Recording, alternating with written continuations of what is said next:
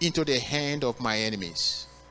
Thou hast set my feet in a large room.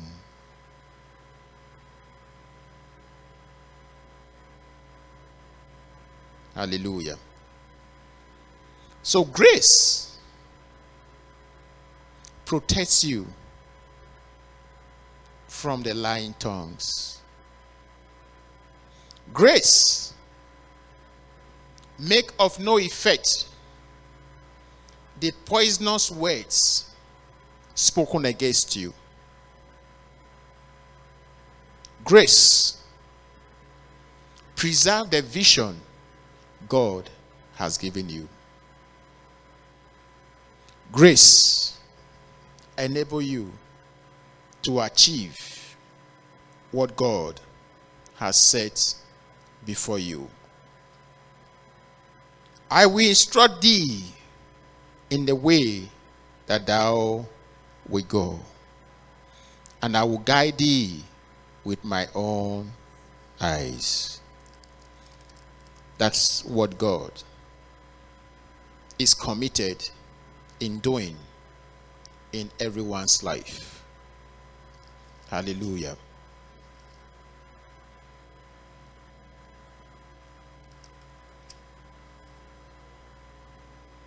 Glory be to God. So our year of advancement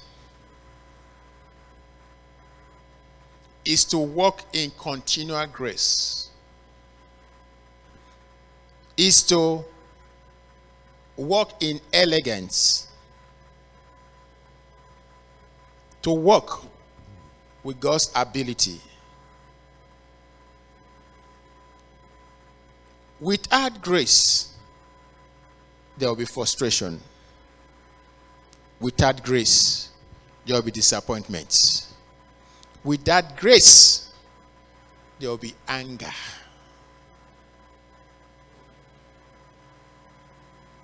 Paul said, I will run the race that is set before me with courage. What are you saying? On most of these social medias, if you are on one of them, you see there are social media pastors,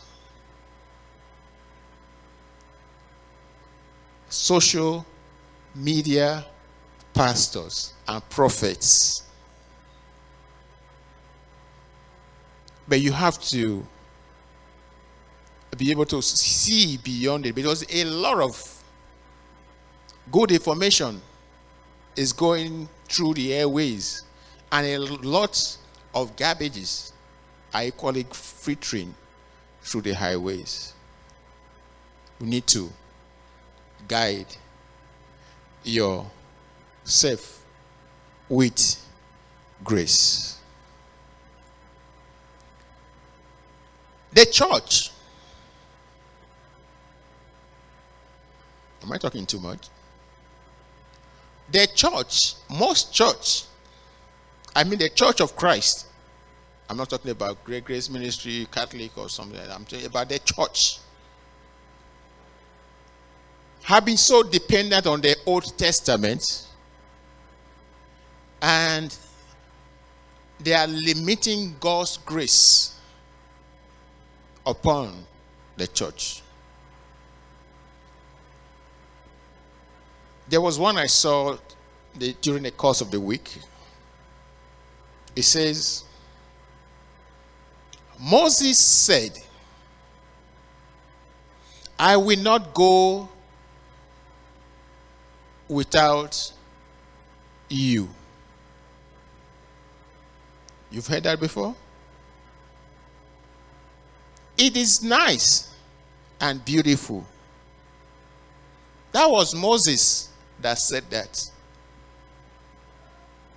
Moses had an assignment to take the children of Israel from Egypt to the promised land. But we are not taking anybody from Egypt to the promised land. The new born again Christian is not in the wilderness crossing to a destination, maybe in Christ or in heaven. That prayer is so nice, but it's not beneficiary to the new born again Christian.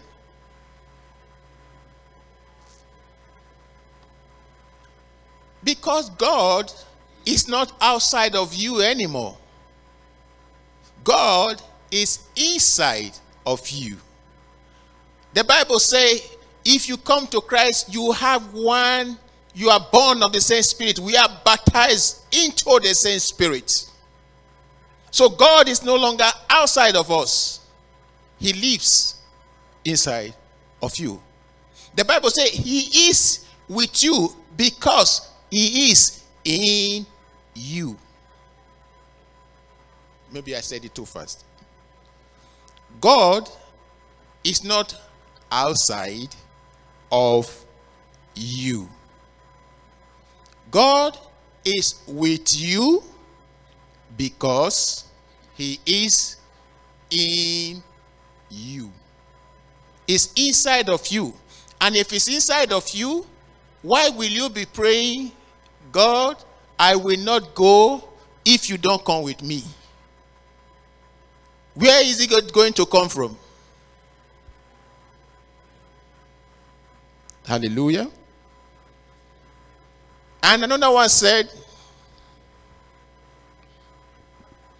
David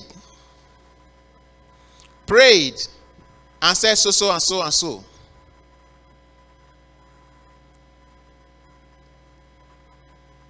Samuel prayed and said so and so. Malachi prayed and said so and so. Jeremiah prayed and said so and so. And so I am telling you, share this thing if you believe what these people say. Share it to 10 people, including me. Garbage.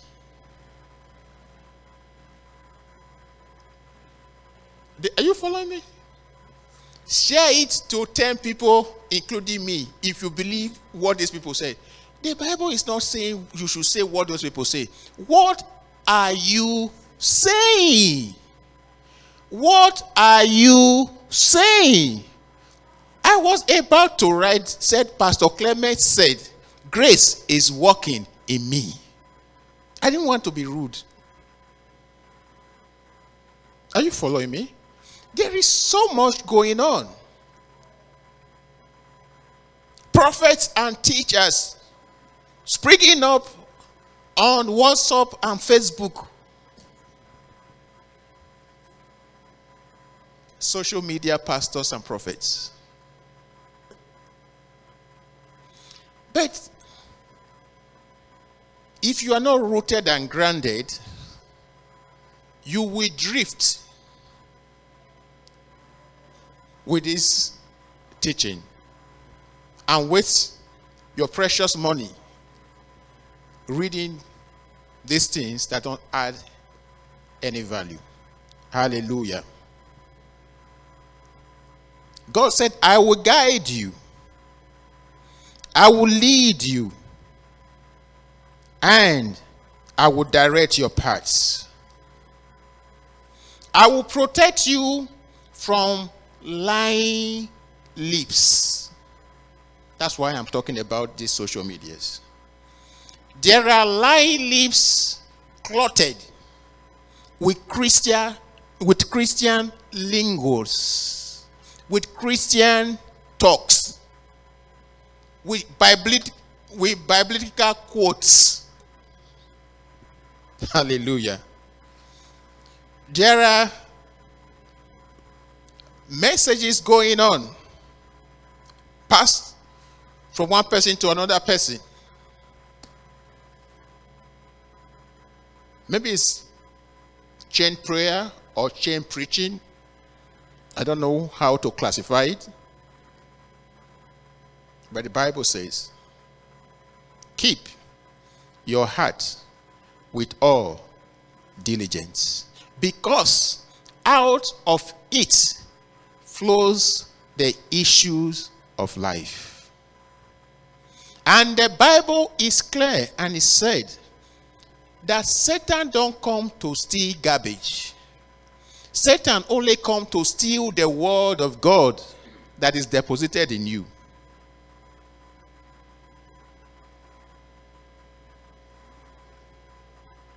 But when the counterfeit now come and adulterate the one that is already there, you are preserving the word that you have? No. Hallelujah. Let's read Psalm 32 again, verse 8.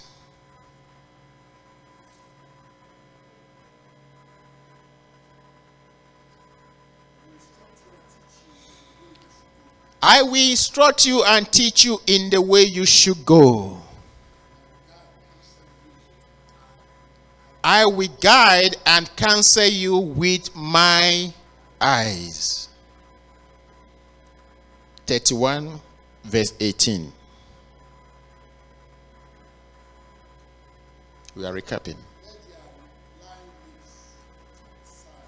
Let their lying lips be silent. It didn't say forward it to 20 people.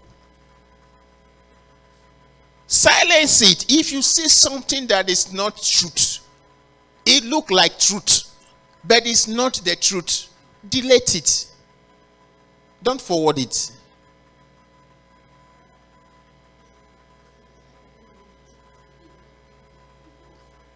Yeah.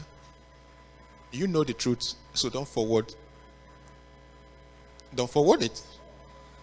You understand? It's only the people that can reach for now that we can reach right now. We don't have to circulate garbage. Protect your mind and protect the word of God that you have received. The Bible says,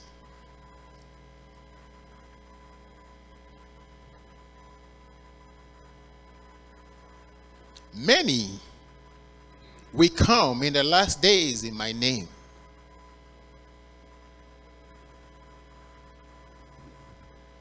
And in the book of 1 John, he said they are already here. The Antichrist is already here. Don't help Satan to push their agenda. Hallelujah. So, grace is working in us. So you have to correct with grace. And you should not be offended with grace. Don't get offended with grace. Some people will hear these things and they will get offended, which is okay. Because your doctrine that is not challenged with the word of God, that does not comply with the word of God, is a wrong doctrine. It will not produce results. Hallelujah. Thank you, Lord Jesus. We'll read the last scripture of the day. 1 Corinthians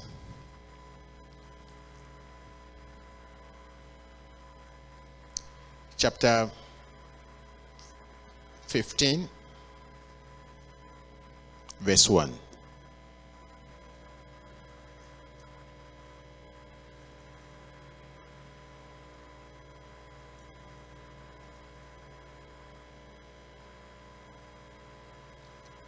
First Corinthians chapter 15 verse 1. Let me now remind you, dear brothers and sisters, for the good news I preached to you before, You welcome it then, and you still stand firm in it.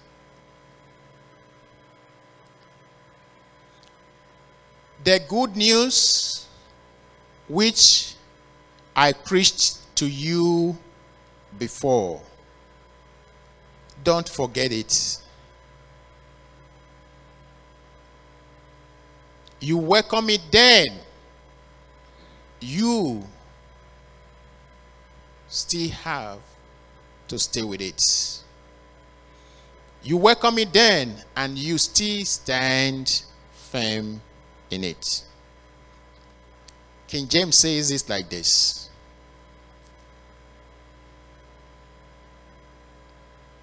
Moreover, brethren, I declare unto you the gospel which I preach unto you, which also ye had received, wherein ye stand. He said, when you receive the gospel, don't change your position. Stand firm on the truth you have received. Stand firm on the truth you have received. In 2017, where we were teaching on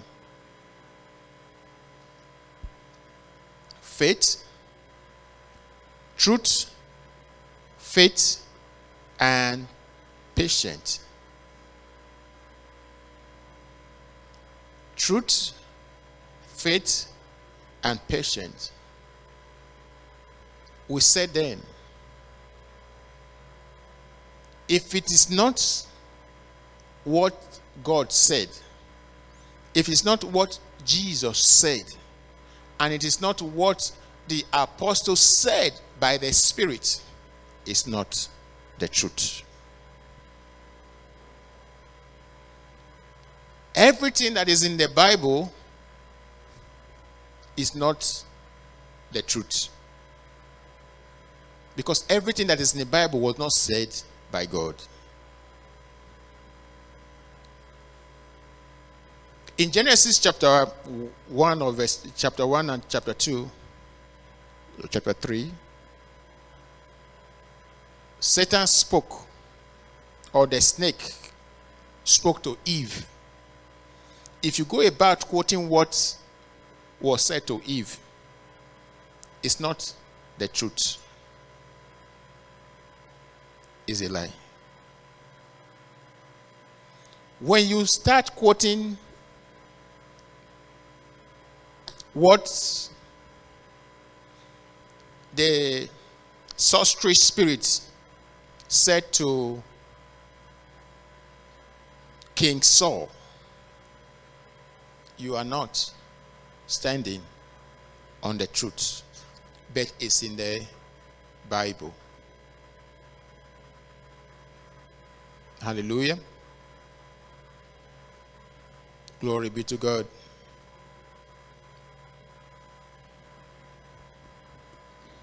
The word of God said, or Jesus Christ quoted it like this: man shall not live by bread alone, but by every word that proceed from the mouth of God.